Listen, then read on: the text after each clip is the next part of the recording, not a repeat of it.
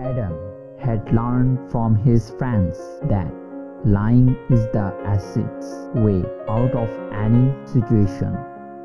So he became fond of lying and enjoyed telling small lies.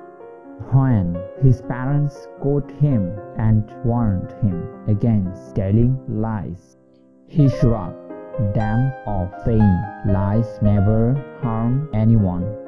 Adam's father decided to explain to him why lying is bad.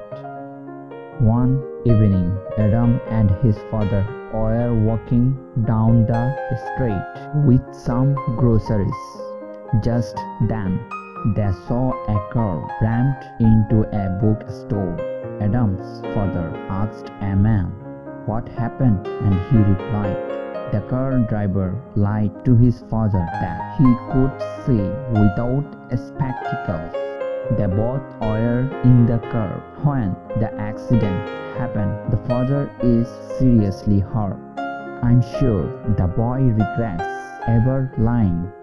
Adam's father looked at Adam and said, see, Adam, a lie is so dangerous. It can hurt people.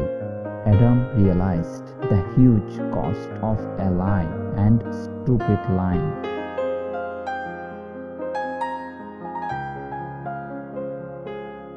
Adam had learned from his friends that lying is the asset's way out of any situation. So he became fond of lying and enjoyed telling small lies. When his parents caught him and warned him against telling lies, he shrugged them off, saying lies never harm anyone. Adam's father decided to explain to him why lying is bad. One evening, Adam and his father were walking down the street with some groceries. Just then, they saw a car rammed into a bookstore. Adam's father asked a man what happened, and he replied, the car driver lied to his father that he could see without spectacles. They both were in the car when the accident happened. The father is seriously hurt.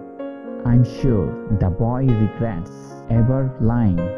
Adam's father looked at Adam and said, see, Adam, a lie is so dangerous. It can hurt people. Adam realized the huge cost of a lie and stupid lying.